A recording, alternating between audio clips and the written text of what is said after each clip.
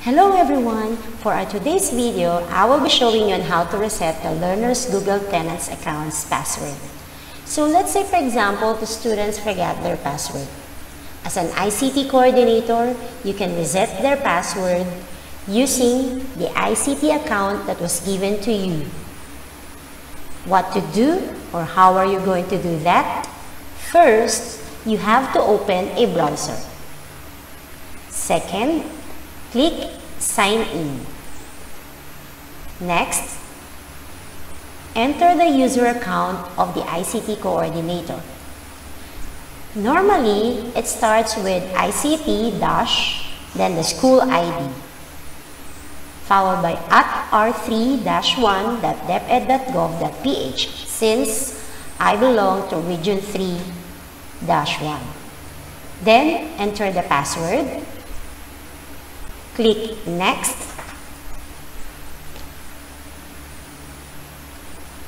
Next, click the Mesh button. Scroll down and click Admin. After that, you are now in the admin console of the ICT coordinator's account. Since you're going to reset the learner's account, you have to click Users. After clicking Users, the different learner's account will be displayed now in the admin console. If you have more than 100 or 200 students, it would be very difficult for you to look for the student's account that you would like to reset.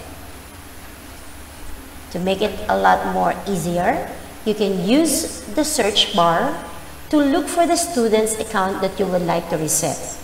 Let's say, for example, I would like to reset the account of Bartolo. Then press Enter. After that, look for the full name of that particular student. Example, I would like to reset Yvonne Bartolo. You can also see there the username of that particular student. Next, click Reset Password. Two ways on how are you going to reset the password. You can choose the first option, which is automatically generate a password, wherein the Google is the one who's going to give you a temporary password that can be used by the student or the learners to reset the password. So let's say, for example, I will be choosing this one. Then, click Reset. After clicking Reset, you can now click Copy Password. You will know that the password has been copied already. A password copied alert message will be displayed on your screen. The next thing that you need to do now is to send to the learners or to the concerned student the temporary password that was given by the Google account. Then, click Done. So that is resetting the password using the automatically generated temporary password coming from Google.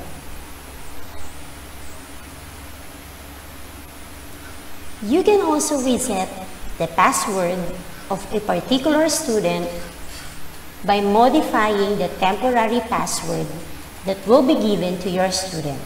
So let's say, for example, I will be looking another student that I would like to reset the password. For example, Fernando. Then I would like to reset the password of Francesca Rain Fernando. Again, click Reset Password. This time, you can click Create Password. See the difference between automatically generated password and Create Password.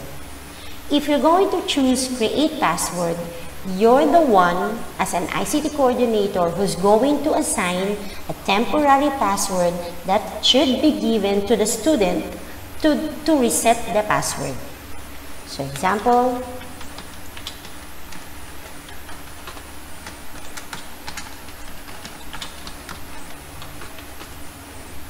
then click Reset. After that, an alert message will be notifying on our screen that the password has been reset successfully. Click again Copy Password and send the copied password or temporary password to the concerned students. Then, click Done. So that is a proper way on how are you going to reset the password of your students. I hope you've learned a lot on how are you going to reset the learner's Google Tenant account's password as an ICT coordinator. Bye everyone, and see you in our next video.